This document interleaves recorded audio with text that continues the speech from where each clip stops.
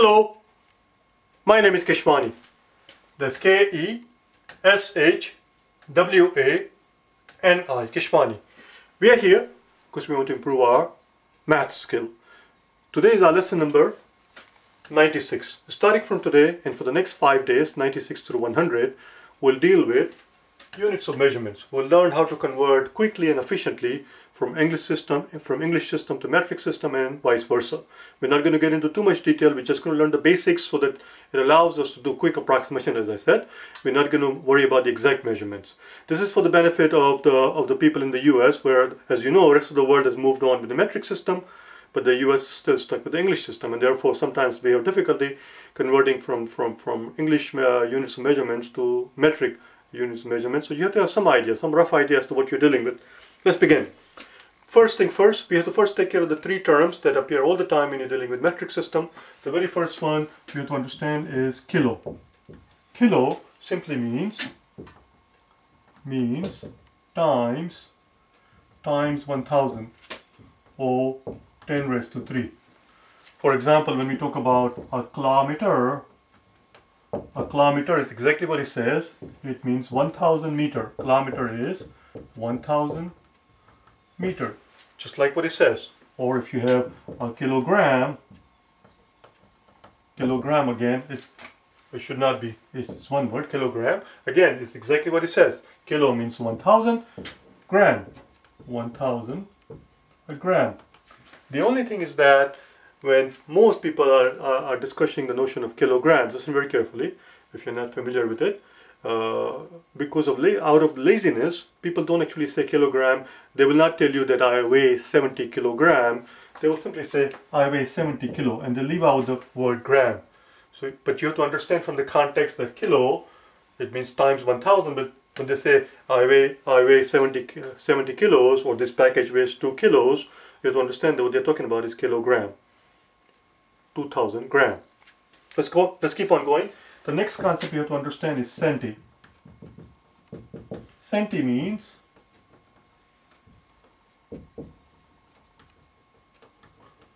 one hundredth. For example, a centimeter is so called because centimeter is simply a hundredth of a meter. A centimeter is 100th of a meter. That's why it's called centimeter. Centi means 100, or centiliter.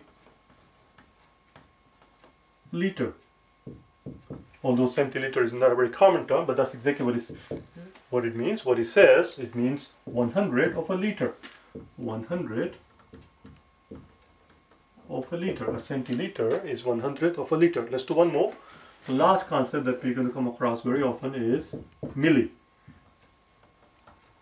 Milli means 1000. 1000. 1000. A milliliter. Milliliter is exactly what it says. Milliliter means 1,000th of a liter. 1,000th of a liter. A milligram. Now that we know what milli means, we now realize a milligram is actually a very small amount. A milligram is 1,000th of a gram, is 1,000th of a gram. Millimeter, again, a millimeter is exactly what it says. A millimeter is 1,000th of a meter, is 1,000th of a meter. So now the question is, if milligram is 1,000th of a gram, listen very carefully, if a milligram is 1,000th of a gram, and it takes 1,000 grams to make 1 kilogram, how many milligram in a kilogram? And the answer is, a kilogram is made up of a million milligram. 10 raised to 6 milligram, 10 raised to 6 milligram will make a kilogram. Same thing with millimeter. A millimeter is 1,000th of a meter. Is a 1,000th of a meter. We know it takes 1,000 meters to make a 1 kilometer. Therefore, 1 kilometer must be 10 raised to 6 millimeter. 1 million 1 million millimeter make a kilometer. Enough of that, let's get going. Now we're going to do some conversion, we're going to learn some basic stuff. As I said, we're going to pick up some speed, okay? Let's begin with distance. We'll do three things: distance, weight, and finally the volume, the liquid. First we do the distance.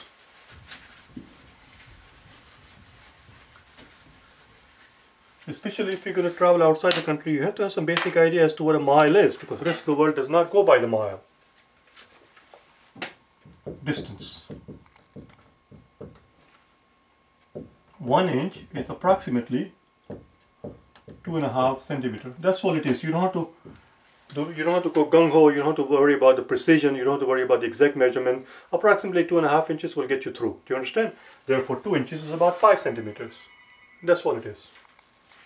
1 yard, and since 1 centimeter is 2.5 centimeter, let's continue this actually. We're going to continue this topic. Before I go into the next one, I changed my mind. We're going to continue it here. If 1 inch is approximately 2.5 centimeter, watch what happens. Therefore, if you were to multiply both sides by 4, 4 inches should be approximately 4 times 2.5. 4 times 2.5. 4 times 2 is 8, and 4 times half is 2, which means 4 inches is approximately 10 centimeter.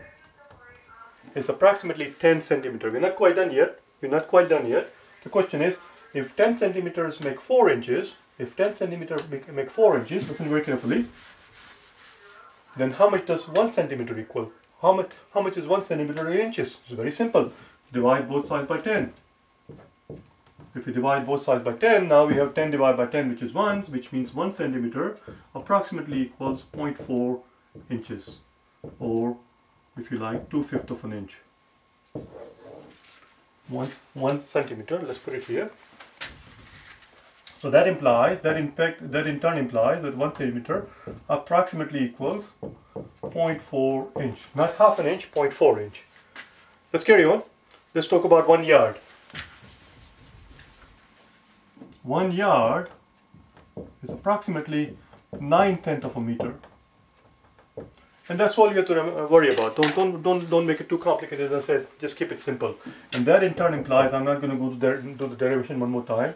That in turn implies that 1 meter is about 1 yard and 3 inches. But I myself, when I'm doing the calculation, if I have to do quick conversion, I'm too lazy. Out of laziness, it actually gets you through a long way. Just very rough approximation is that a yard is about a meter. Even though we know now that a yard plus 3 more inches will be about a meter. So if you go around saying that a yard is about a meter, you're off by 3 inches. Just keep that in mind, that's all. Or if you like, a meter is about 39 inches. Let's carry on. Let's carry on then. How about a mile? A mile is about 1.6 kilometer. A mile is about 1.6 kilometer, and if you like, we can do the same derivation one more time. 1 mile is approximately 1.6 kilometer. If you want to multiply both sides by 10, multiply that side by 10, multiply that side by 10, 1.6 kilometer times 10, 1.6 times 10 is 16. 16 kilometer is approximately 10 miles. Okay, stay with me in this story. And therefore, if you divide both sides by 16, 16 divided by 16 is 1. So 1 kilometer is approximately 10 divided by 16, which is same as 5/8. 5/8 of a mile. 1 kilometer is approximately 5/8 of a mile, or if you like, about 0.6 miles. As I said, don't make too much fuss about it. So that takes care of the distance. Let's move on to the weight. Those are the three things we have to remember. Those are the only three things you have to worry about, and that will be more than sufficient to get you where you want to go. both literally and metaphorically. Let's talk about the weights.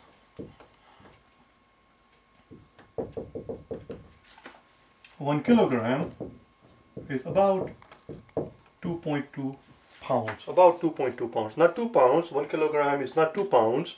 If 1 kilogram were 2 pounds, then 1 pound would be half a kilogram. 1 pound is not half a kilogram. 1 pound is a little bit less than half a kilogram because it takes 2.2 pounds to make 1 kilo. But if you out of laziness, if you end up saying that one pound is approximately half a kilo, that's okay. Nobody's going to come and arrest you. It's a very rough approximation. 1 pound is approximately half a kilo. Even though we know it's 2.2, not 2. 1 ounce is about 28 grams. 1 ounce is about 28 grams. That's it. That was about the weight. Now we're going to move on to the volume. Let's do the volume on the top.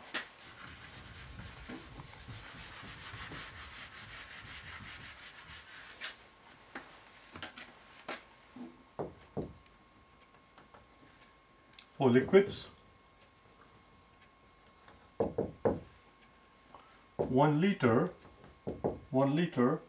is approximately 1 quart. And since we know that 4 quarts make a gallon, therefore that implies that approximately 4 liter equals 1 gallon. Approximately 4 liter equals 1 gallon. If you want to be a little bit more precise, then this is a little bit more precise, 3 and 7/8 liter. The symbol for liter is capital L. 3 and 7/8 liter equals 1 gallon. Approximately equals 1 gallon.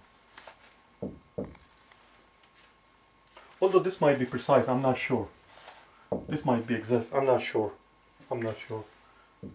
sure if it's still precise or approximate. But 3 and 7/8 is actually pretty damn close to the real thing, or maybe it is a real thing, as I said.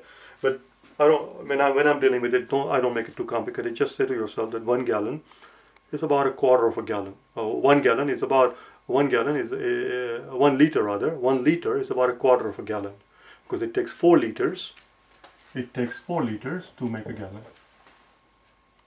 So when you fill up your tank, when you put in 10 gallons of gasoline in your car, 10 gallons of gasoline in your car in other parts of the world, you'll have to buy 40 liters.